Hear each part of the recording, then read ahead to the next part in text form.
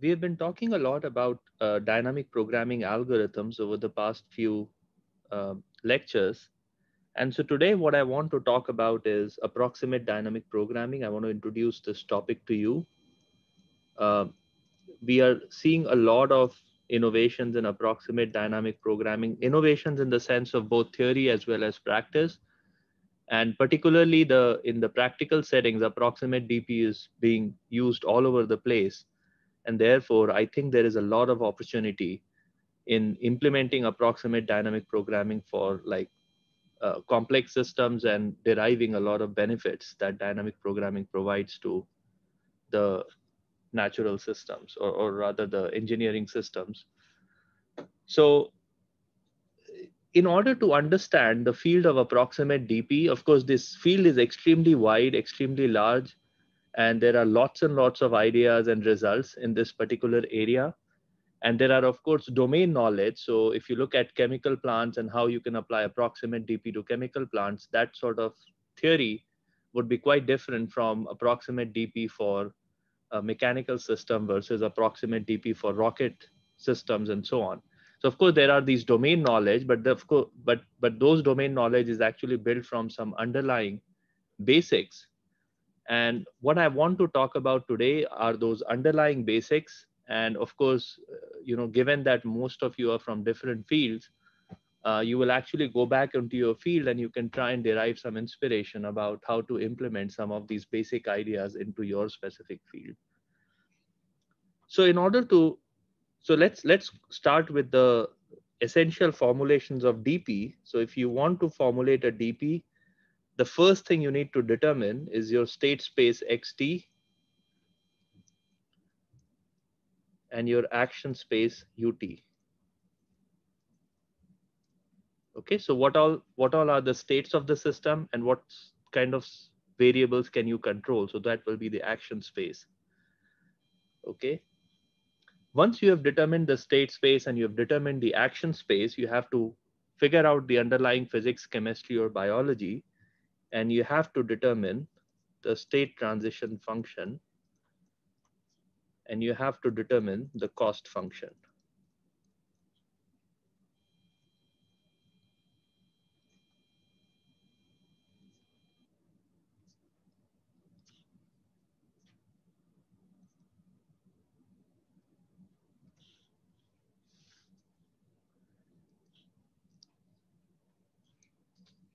Okay, so the state transition function would come from the physical modeling of the system, right? And the cost function would come from what is the desired behavior that you want to induce in that system, and that would determine what the cost function of the system should be. Okay, so now you have the state space, the action space, the state transition function, the cost function. You have formulated a nice DP problem. Also, you need the terminal cost CT.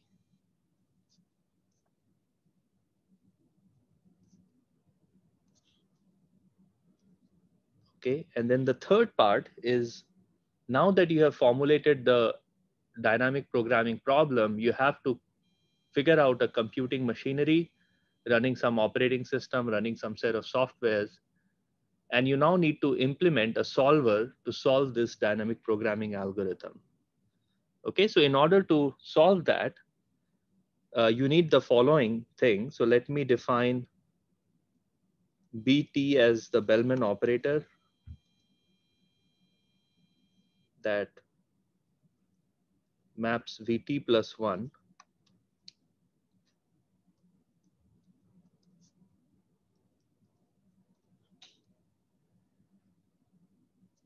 This is V. UT of CT XT UT plus VT plus 1 composition FT XT UT. So what this BT operator does, this is an operator called Bellman operator. Let me write it. Bellman operator. Okay, and what this Bellman operator takes, it takes the value function at the next time step and maps it to the value function at time t.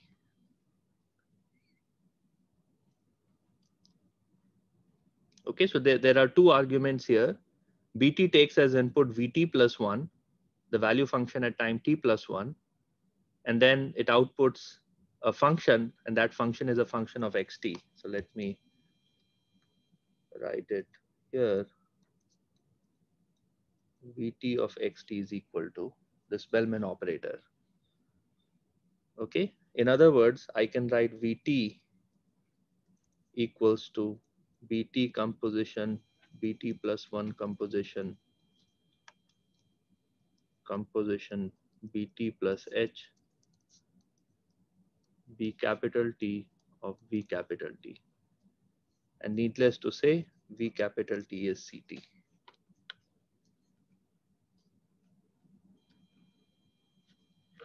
This is H.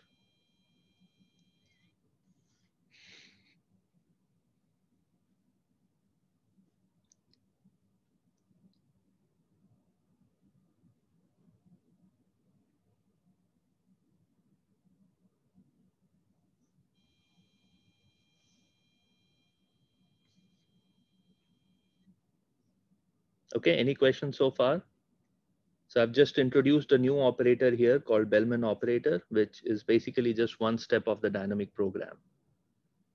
It maps the value function at the next time step to the current time step. And overall, this Vt can be written as an iterative application of the Bellman operator all the way until the Bellman operator at time capital T, which takes as input it should take as input Vt plus 1. Vt plus 1 equals to Ct plus 1. Okay. And the next operator I want to introduce is basically the policy operator, Pt of Vt plus 1 xt, which is argmin of ut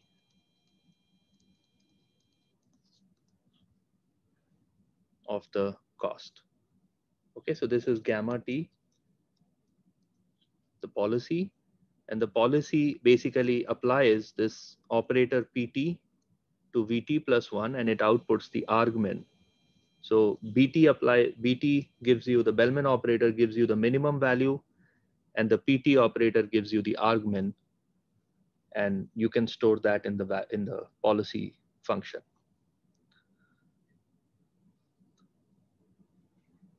Okay, so I have introduced two new operators here. The Bellman operator and the policy operator. This operator doesn't really have a name, but I'm just going to call it policy operator for the purpose of this class.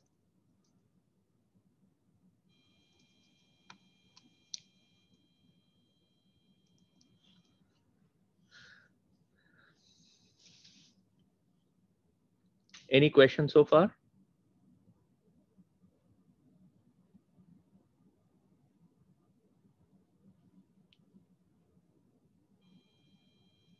So far we all agree that these are the three main ingredients of the dynamic programming. So we need the state space, action space, state transition function, cost function. This sets up the DP. This sets up the optimization problem. Then you have to solve the optimization problem. And the way to do that is to iteratively apply the Bellman operator to compute the value function, and iteratively apply the policy operator to determine the policy. And this policy then needs to be executed. This policy needs to be executed on the actual system. Okay, now the question is, you have to actually implement it on a system or on a computer, and you would like this algorithm to run very fast, reasonably fast for appropriate systems. So to give you an example, if you're looking at how electricity markets are run, and you have done a few examples in your assignment. So the optimization for tomorrow is typically, it takes 3 hours to run the optimization for tomorrow's schedule of electricity and posting of prices, computation of prices through the sensitivity theorem. So they set up this DP for 24 hours of electricity production, electricity generation and consumption. and they take 3 hours to solve this problem. On the other hand, if you're driving your vehicle and your engine is and the engine is optimized for, let's say CO2 emissions or NOx emissions, that sort of algorithm has to run every 100 milliseconds. Okay, so as you can see, given the application, the amount of time you have to run your DP is actually pretty different. So in one case, you can spend 3 hours on solving the DP. In the other case, you only have 100 milliseconds to solve the DP. All right. Now this DP has to run on a computer, right? And on computers, I mean, all of this works well in practice if everything was discrete and everything had very small cardinality, like the state space and action space has small cardinality. But in reality, things are continuous and the cardinality is not that small. Okay, so you need to discretize, you need to do some sort of quantization. You need to somehow store these functions. So this VT needs to be stored, and the policy also needs to be stored in the computer. And these are the main challenges that you would, as practitioners of dynamic programming, these are the challenges that you would face when you're designing actual systems and implementing dynamic programming. So let's go through how do you simplify each of these uh, steps in the actual implementation. So we'll start with number one, and we have the action space, which is what all things you can do, and we have the state space, which is what all things you can observe through your sensors. How can we simplify the state space? So what kind of ideas do you have for simplifying the state space? Let me give you a concrete example, okay? So one, I want to simplify state space. So let's say you are a t-shirt seller and you have like 3 types of t-shirts: small, medium, large, and you have like 100 t-shirts. So you can have anything between 0 to 100 t-shirts, 0 to 100 t-shirts of medium size, 0 to 100 t-shirts of large size, right? So what's the size of your state space? You have 101 times 101 times 101. What is this? Well, let me approximate it. This is roughly 10 raised to 6. So your state space size is 1 million. How can I simplify this state space? So I'm a t-shirt seller, and I just realized that if I want to solve a dynamic program to figure out how much t-shirt I should keep in my inventory, turns out I have like a million state space, million dimension. I mean, there are million points in the state space. How can I simplify this state space? What do you think?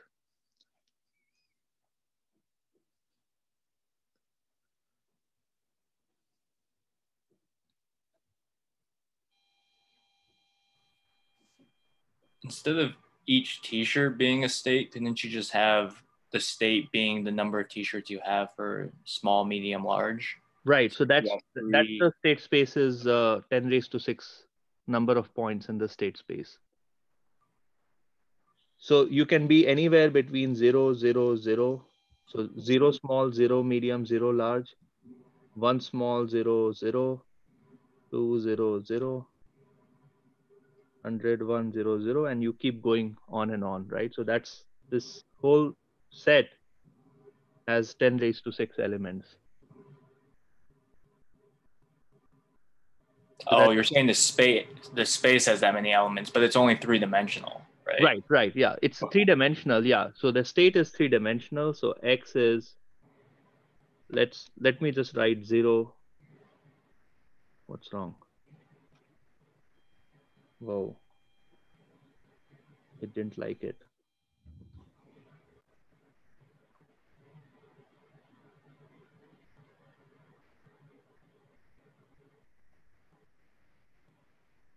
Okay.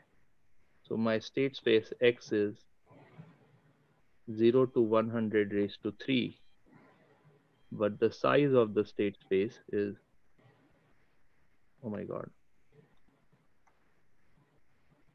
whatever.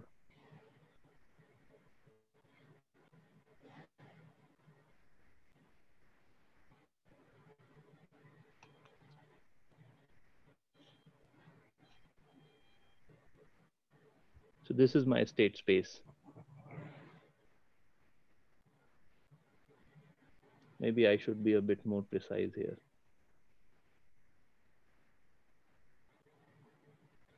Okay, now everything is right.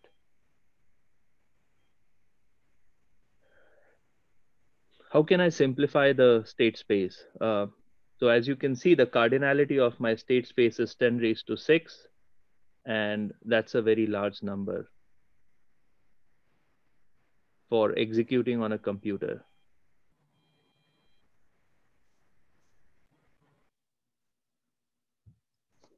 We can reduce the discretization. Like So we how do you want to go, discretize it? you can we can go from 0 to 4, like just the even numbers for each. So it will reduce the state space size drastically, like 50 times 50 50 50. Great, great. Yeah, okay. Okay, that's a good point. And that's exactly what I was getting at. So I can say that instead of saying I have a state space which has like elements all the way from 0 to 100, I'm going to make my state space as low, medium, high raised to 3. So the cardinality of this is actually just 9, not 9, maybe it's 27. Okay, so the cardinality of state space is 27. And by low mean, I have a low inventory, which means that my state, say x1, is less than equal to 10. Medium would be x1 or less than equal to 20. Medium is 21 less than equal to x1 less than equal to 80.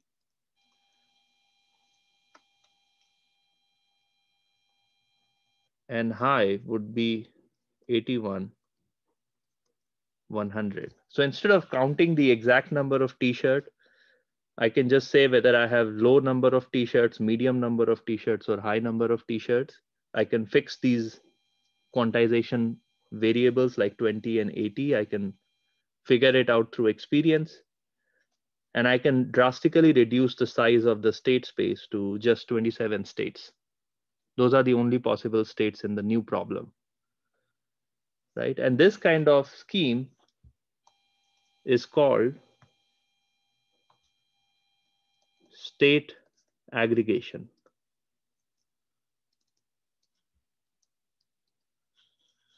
Okay, so I've aggregated states. So the original state space is very large. So I've aggregated states and I've created a very low dimensional or low cardinality state space because now my DP is very easy to run because the size of the state space has reduced drastically.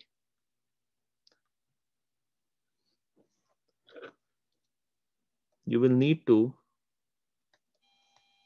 reformulate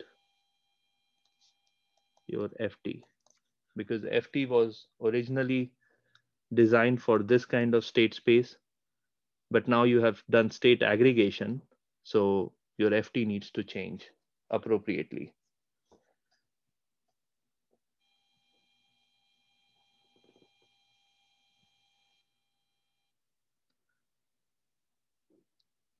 Does that make sense?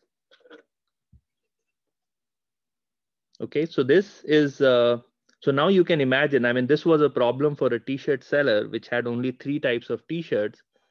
If you walk into a regular shop, they have like 100 types of things. If you walk into a regular Walmart or a Kroger, they have thousands and thousands of different types of things. And they have to make sure that they have in their inventory enough items so that customers are not going to go back empty handed. And you can imagine that they are essentially solving dynamic optimization problem on a day-to-day basis to make sure that their inventory is up to date and the customers are not going back with empty hands. It's a huge deal in the inventory management industry to make sure that everything is stocked up to the optimal level. Now, of course, the problem there is if you want to keep a large inventory, you have to pay a large price because typically Walmarts and Kroger's are in the center of the city and real estate is very expensive. So you want to have as small inventory as possible, but you also don't want the customers to go back empty handed. And so they have to figure out that right balance, and they run like massive optimization algorithms on a day-to-day basis in order to simplify, in order to figure out how much they should stock in their inventory. And they have to do some simplification of the state space in order to make sure that their problems are tractable and not untractable.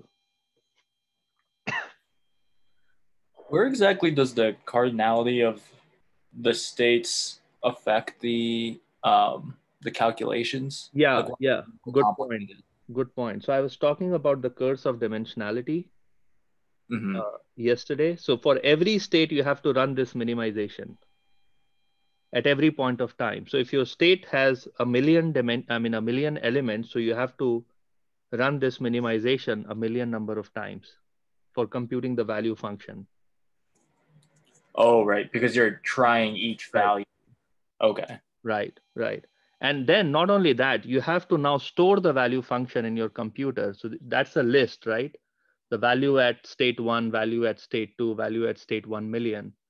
And so now you have a million dimensional vector to store. But if you reduce the state space size to only 27, then you only have to do this minimization 27 times, which is great.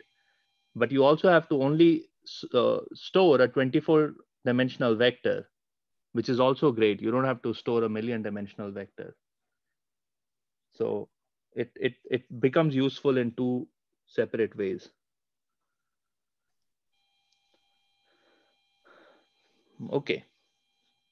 So this is known as state aggregation. Now, this is something that I talked about for an inventory control problem, but you have similar problems in smart grid. And this is just an empirical observation from some of the papers that have been written in the past 10 or so years in the smart grid area. So the electricity that you get at your house, it is of the form A sine omega t plus theta. And this theta is known as phase, and this A is known as amplitude. So it could be voltage or it could be current. And there are phasor measurement units which measures the amplitude and the phase at every location within a smart grid. And it has been empirically observed that even though the output of a phasor measurement unit would be a vector that may be, say, 1,000 dimensional. Let's keep it small. Let's keep it 60 dimensional. So you have this measurement that is coming from phasor measurement unit, and that is 60 dimensional vector at every sort of millisecond or at every 10 milliseconds. You're getting this data. But it turns out if you plot these vectors in this 60 dimensional space,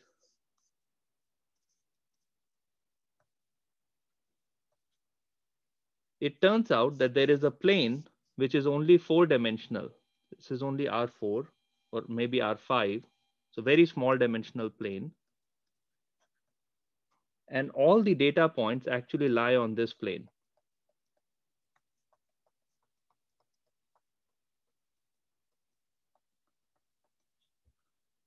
So you are getting this measurement, which is 60 dimensional, but in fact, they are all lying in a plane, which is only 5-dimensional object in this 50-dimensional space. So this is, let's say, R5, and the normal to this plane would be R55.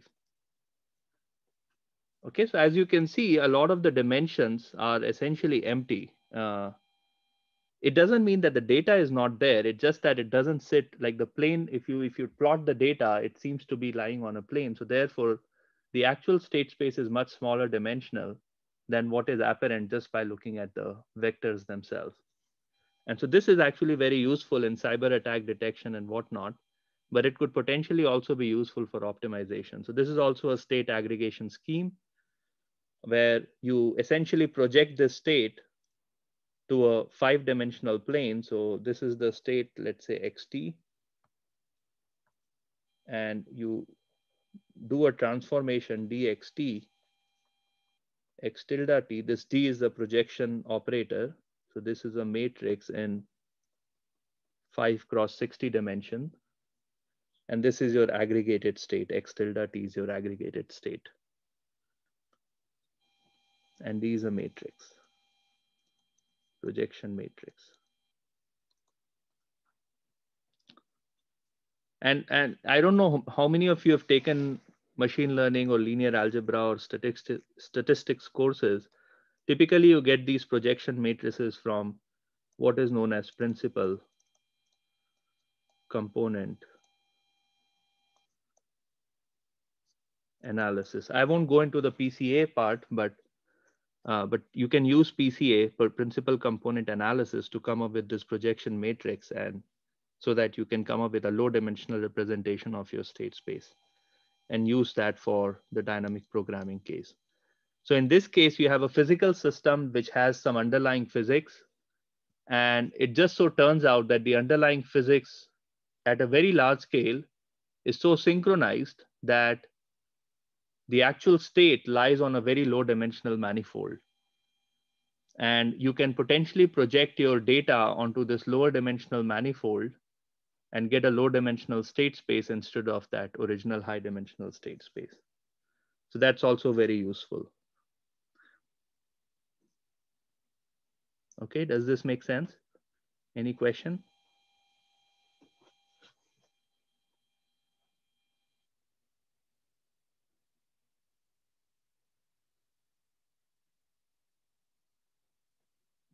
Okay, so depending on, I mean, if you have a physical system, then perhaps the data, the state actually lies during the operations, it just lies in a low dimensional plane.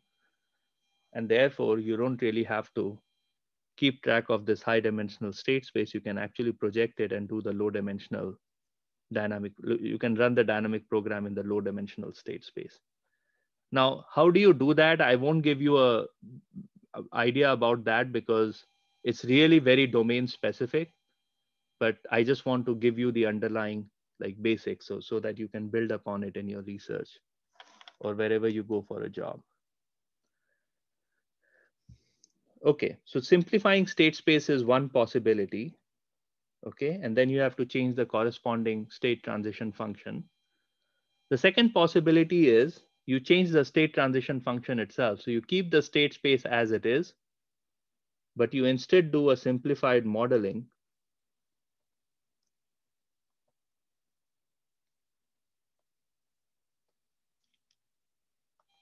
or you use singular perturbation.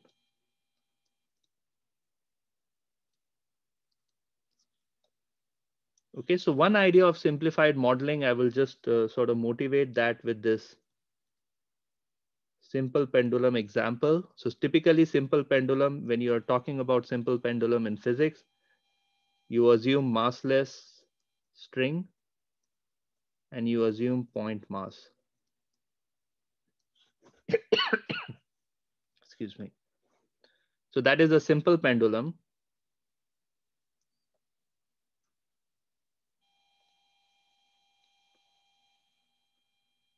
On the other hand, in reality, what you have is a compound pendulum where you don't really have a massless string and you don't really have a point mass. Okay, so this would require a much more complicated modeling exercise.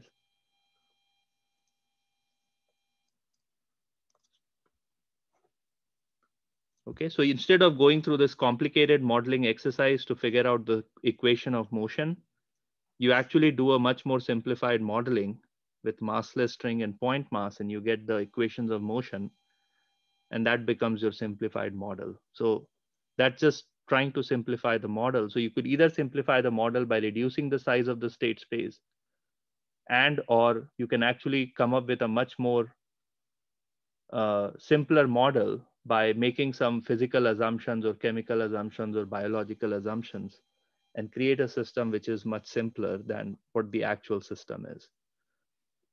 And this kind of stuff is typically done, for instance, in insulin. Let's say you want to create an insulin pump which pumps exactly the right amount of insulin that is needed to regulate the blood glucose level. Now, in reality, you will have to actually model the entire pancreas and figure out, okay, what happens when you eat, what happens to the pancreas, what signal goes to the brain, how much insulin gets secreted, how does that regulate the blood glucose level, and things like that. I mean, that becomes like a horribly complex problem. So then what you do is, okay, fine, I'm just going to look at the time series of blood glucose level based on different insulin inputs. And I'm going to come up with some very simplified differential equation model that governs the dynamics of insulin regulation in the body, right? So you have essentially, you started with a very complicated biological system that maintains the blood glucose level in all of our bodies. And then you chuck that out, complicated model, and instead just do like basic differential equation, like try to derive some differential equation which will govern the glucose level in the blood, which is typically the approach used in reality. Okay, so that's the simplified model approach where you um, just make some assumptions and come up with a simple model for the system. The second approach, which is the singular perturbation. So any question on this before I jump onto singular perturbation approach?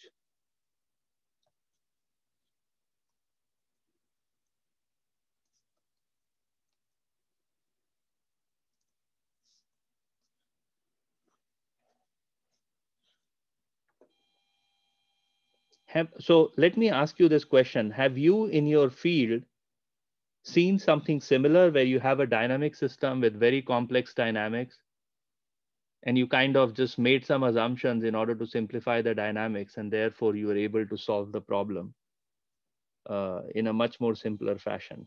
Have you seen any example? Can someone tell me an example in their field?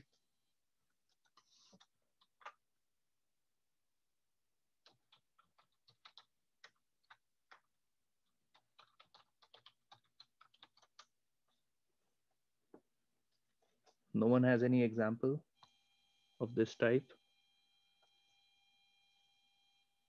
Okay.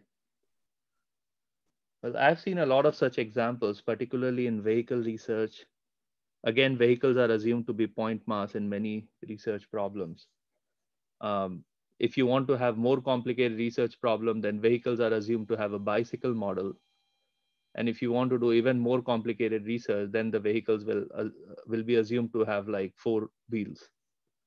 So it goes from 1 wheel to 2 wheel to 4 wheel. Okay, so what's the idea in singular perturbation? So your state space X t actually comprises of 2 states, yt and zt. And the evolution happens as follows.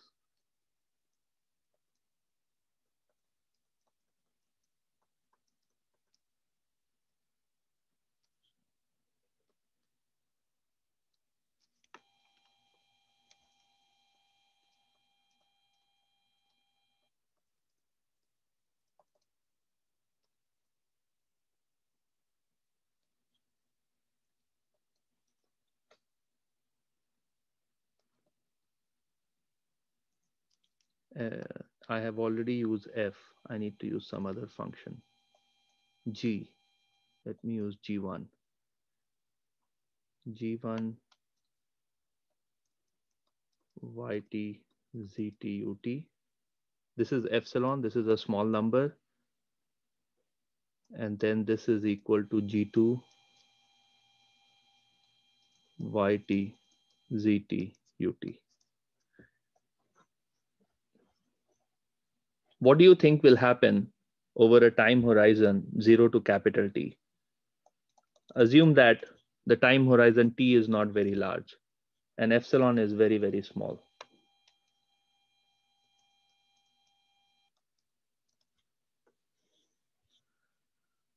What do you think will happen over the decision horizon? T is small. Say epsilon is 10 raised to minus 6, T equals to 100 or maybe 50.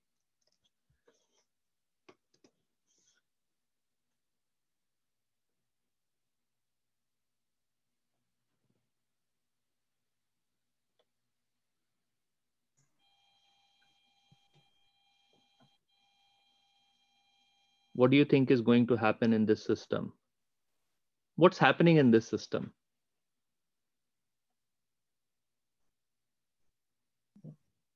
Y maybe Y will remain constant because we're not changing it by a lot. Right, right. So Y is going to remain constant, where what happens to Z? Z actually changes quite a lot, right? During Yes. the time horizon. Okay, okay. So that's good. So YT roughly is equal to Y0, roughly, whereas ZT is changing quite a lot, changes a lot, or could change a lot. It depends on the situation. So when do we see such a situation arising? So let's imagine you are driving your vehicle on the road and you are trying to keep your speed constant, right? So you're driving on a highway, or you may be driving like away from the traffic light, and your speed is more or less constant. You may be going from, say, 30 miles per hour to 35 miles an hour or something like that over a period of 40, 50, or 1 minute, 40, 50 seconds to 1 minute, right? So your speed is roughly constant. But if you go down into your engine, you will see that actually engine is injecting fuel and firing the spark plug and all of that stuff every 10 milliseconds or 50 milliseconds or 100 milliseconds, right? So the engine is working at a much faster time scale, whereas your velocity is changing at a much slower time scale, right? Do you see this decoupling of the dynamics? And so this is like your speed, and this is like your engine torque, let's say, right? So the engine torque needs to be determined based on how much fuel to inject. UT would be the amount of fuel to inject into the engine. So all of that needs to be determined every 100 milliseconds or every 50 milliseconds, whereas the speed is roughly going to remain constant throughout the time. And this is known as singularly perturbed system. This kind of system that exhibits this kind of behavior is known as singularly perturbed system. Okay, where one of the states or a few states are roughly constant throughout the decision horizon, whereas the other state may change pretty rapidly. And so in this type of situation, one of the approaches that are typically used is you assume that ZT is going to follow the command given by the higher. So you basically split this optimization problem into a two optimization problem. One is the high level optimization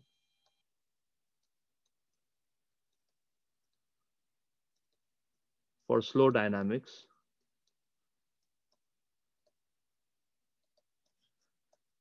And this gives a reference to the low level system.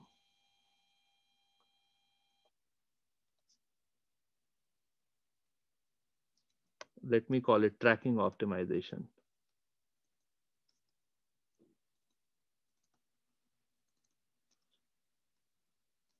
for fast dynamics. So this is basically controlling YT, and this is controlling ZT. And this gives you the final control UT. So you basically split the optimization into a high level optimization and a low level optimization. The low level optimization is essentially trying to track the reference signal given from the high level optimization. So the high level optimization will say, keep your velocity at 35 miles an hour, okay? And then that reference will go to the engine, and that engine and the reference that will going to the engine will say, keep the torque constant at 2000 Newton meters per second or something like that. And then that information will go to the engine, and then engine is basically just trying to track that reference, and that will decide what the UT should be, overall UT is going to be. Okay, so that's typically used in a lot of complex system where there is a natural time scale separation. So you put the optimization in the high level system, and then you put a tracking optimization in the low level system. And typically this is where PID controller sits. So I think someone had asked me about PID. I think Jeffrey, if I'm not mistaken, Jeffrey had asked me that question about the PID controller, or maybe someone else had asked me about the PID controller. So typically, this is where the PID controller is used, where it's basically just tracking the reference and giving the control output. Okay, and this is where usually in people use like intelligent. When they say intelligent system, what they mean is they have put some high-level optimization problem for figuring out the slow dynamics, the optimal slow dynamics, to come up with the optimal reference for the PID controller to track. Okay, so this is roughly another method for uh, reducing the complexity of the optimization problem. But it requires your system to have this singular perturbation behavior where you have a fast dynamics and a slow dynamic system. Okay, any question on this? When you say intelligent system, then is that when you would use DP? Right. So that is one way, that is one place where you use DP. So for it, let me give you an example. You know these thermostats, and now we have smart thermostats, right? So the Mm-hmm. reason why they are smart thermostat is because they have this high level optimization for setting the reference signal for your air conditioning system, right? So earlier they were not smart because they were just tracking the set point that you set in your home.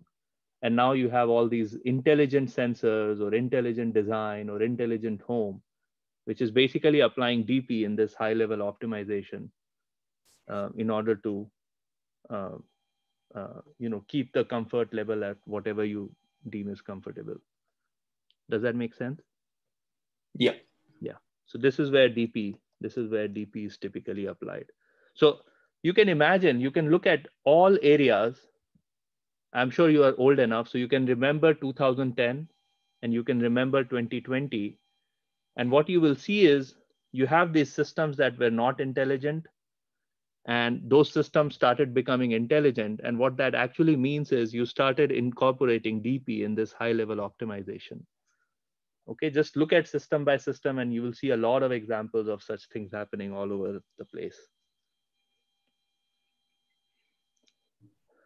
Okay, let's move on to, so these are the two methods for simplifying the state transition function or simplifying the cost function. Now, the third thing is function storage. So Bellman, let me just write function storage. Yeah, on computers.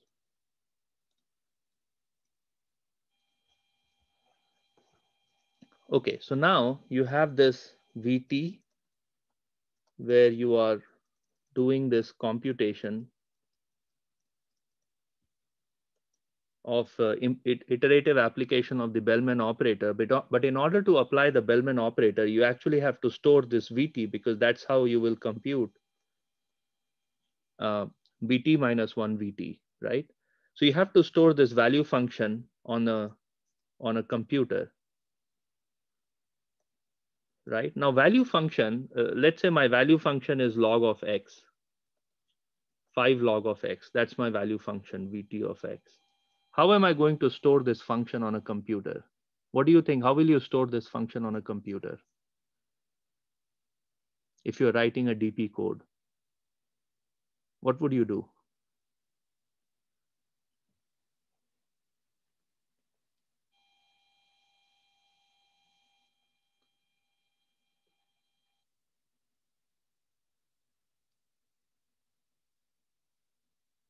Come on, you should be able to answer this question. How would you store 5 log of x on your computer?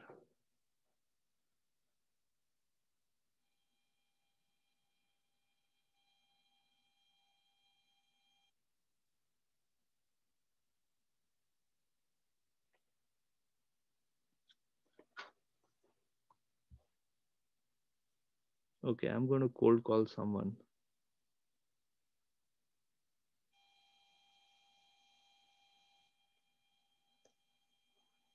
Well, yeah, someone has an answer. How would you store 5 log x on a computer? No? Do you just mean like wouldn't you just write some kind of script, Right. just like a function in Python or something? I guess it depends That's what you. right. Yeah, yeah. So you will basically write a function, whatever v equals to fx, and then you basically return v equals to 5 log of x. Or maybe I should write it a equals to 5 and v equals to a times log of x. Right? So this is typically how you would store this function in a computer. Now, uh, now when you have a complex function, let's say I plot a function, okay, and the function looks something like this. So I can tell you, if you query me, I can give you for any x, I can give you the value of function. I can give you the value of function. How would you store this function now? So I give you a black box, you give it as input x, and I give you an output v of x. How would you store this function in MATLAB? So this is just a black box, okay? So you have to still store the function. How would you store it? And stored as a lookup table. You will store it as a lookup table. That's very good. Okay, so let's say your x is between 0 to 10. So you will discretize the state space. So you will say, okay, my x starts from 0, it ends at 10. So I'm going to discretize it. And then at every of these points, I'm going to compute the value of the function. And I'm going to just store it as a lookup table in the computer, right? So that's the second idea. So if you knew the function in closed form, you can actually store it in that closed form in MATLAB or whatever other script you are using. On the other hand, if I give you a black box to which you can send an input as a state and the output will be the value at that particular point, then you have to discretize the state space and you have to store the value of the function um, in this particular format, okay?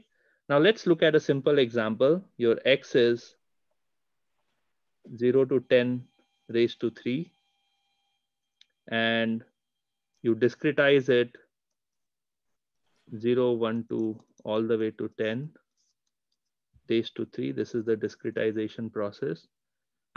So now the value function v of x will actually be a no, the table will be 11 cube. How much is 11 cube? 1331, I think. So now your value function is actually a 1300 dimensional vector, 1331 dimensional vector, right? So it's a very, very large vector, and that's how you would store your value function. So perhaps you have to come up with a more efficient way of storing this function in the computer so that you can keep running the DP again and again.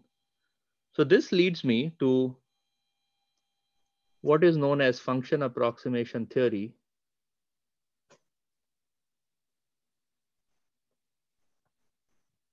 I am sure all of you have done this before, and you have done this lookup table before. But function approximation theory is something that is gaining a lot of traction. It's pretty old, I think 1960s onwards it was being developed.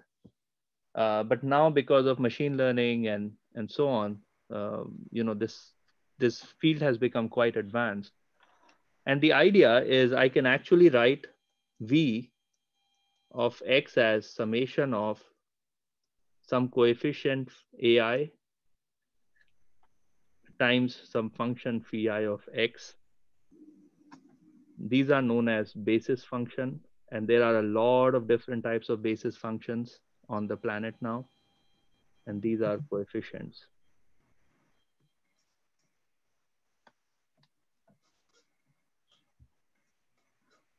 And you can take as many number of basis functions as you want, okay? And this kind of way of storing value function is very, very common right now these days. Have you seen something like this before? Have you seen storing a function in terms of basis functions before in your previous courses? I know that some of you may have seen it before, but I just want to make sure that you can recognize that you have done it before or not. Yeah. Okay, in what way? Well, even like a Fourier transform. Perfect. That The was the answer I was looking for. Yeah, yeah, yeah. Go ahead. Oh, I was gonna say even in the Fourier transform, you have a set of basis functions, Right, and then if you want to reconstruct the signal, right, right. then you need to know what the coefficients are to reconstruct it. Perfect, perfect. So Fourier transform / series, Laplace transform. You can basically store all the time signals, either sinusoidal or exponential signals. You can store it in a very compact form by either using Fourier transform or Fourier series or Laplace transform, right? So something that you have all studied before, if you have taken a signals of systems class or you have taken feedback controls class, right? So you have seen this before. Now let's look at some modern inventions. So this is the neural network, shallow neural network, in which this is some sigmoid function sigma of Wi transpose X. Okay, so this is a shallow, this is called a shallow neural network. Sigma of Y is some non-polynomial function, nomial function of Y. Okay, so this is a shallow neural network. What else? Oh, if you know that your value function is quadratic, X transpose QX plus B transpose X, then all you need to do is store the Q matrix and the B matrix. Okay, so you don't really have to store the tabular form. You can actually store it much more efficiently by just storing the matrix Q and the matrix P. So this is the quadratic case.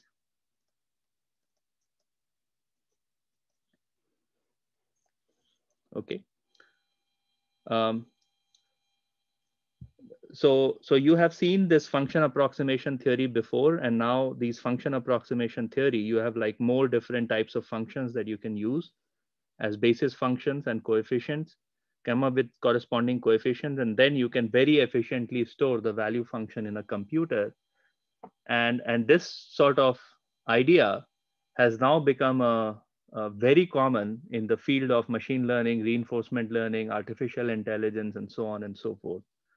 So wherever they are applying dynamic programming, they just put a very nice function approximator there, like a neural network or some reproducing kernel Hilbert space-based function approximator, and it just does wonders. It just does very beautiful dynamic, like you can run the dynamic programming very efficiently, very easily, and that has pretty much revolutionized this whole area of dynamic programming.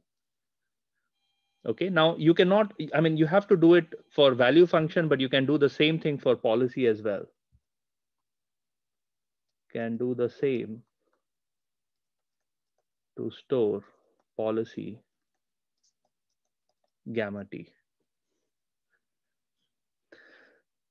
Okay, so there is some dynamic optimization involved in order to compute the optimal coefficients and the optimal basis functions.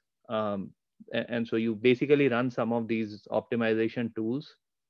Very lightweight, very easy to run optimization stuff. You can run it in order to store the value function and the policy functions very efficiently on the computer. So this is strictly better than the tabular form, especially for very complex systems. So to give you an example, I was recently solving a vehicle rebalancing problem for Uber and Lyft type of ride sharing system, the state space I was looking at was probably 1500 dimensional. Actually, I should write n raised to 1500. And the action space was n raised to, I don't know, 1000 or something. Like it was somewhere, some very obscene number, maybe 400. So I was running a dynamic program which was this complicated. And just a neural network, we just used a neural network to approximate the value function and the policy function, and it just worked beautifully. We didn't have to worry too much about the, of course, training that whole thing took, like running this dynamic programming took us 1 week, but that wasn't a problem. We could run this algorithm offline on a supercomputer, and then we could deploy it in real world practical systems. So you can really do a lot of wonders by using these function approximators to efficiently store the value function or the policy functions on computers. So that's all I have for today. In the next class, I'm going to talk about rollout algorithm and rolling horizon control, which is basically the next thing on the plate to approximate dynamic programming. I'll be sticking around for questions, but if you don't have any questions, feel free to drop.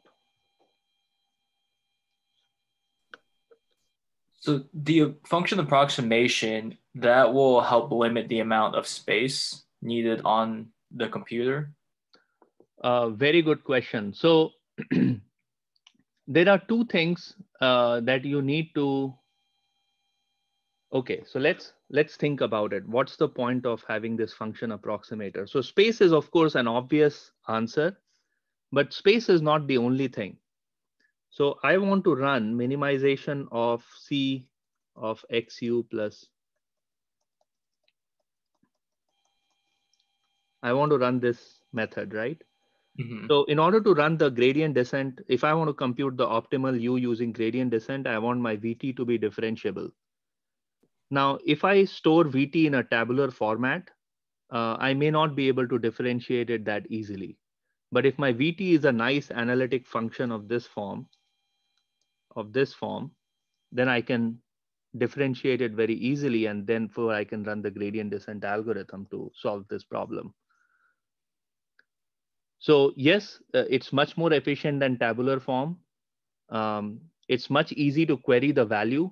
So if I want to identify what's the VT plus 1 of FT of x comma u, if I want to find out this value, it's very easy to do it using neural network.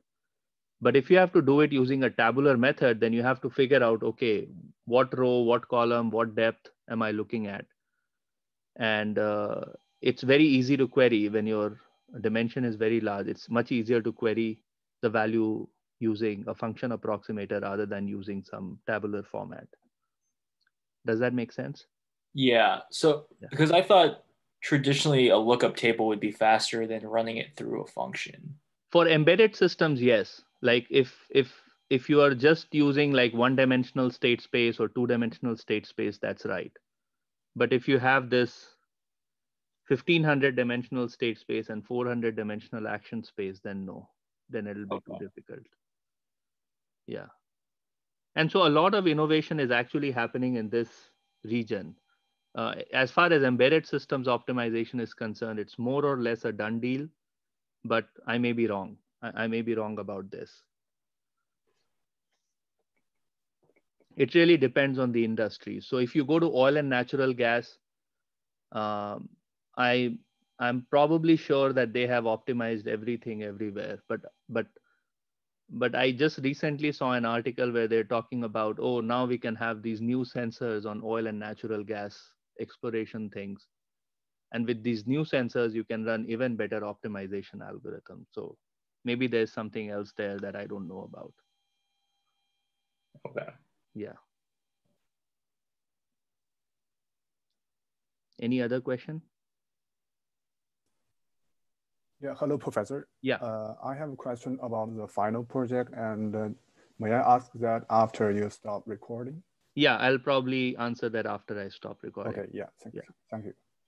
Okay, so if there are no questions, I'll stop recording now.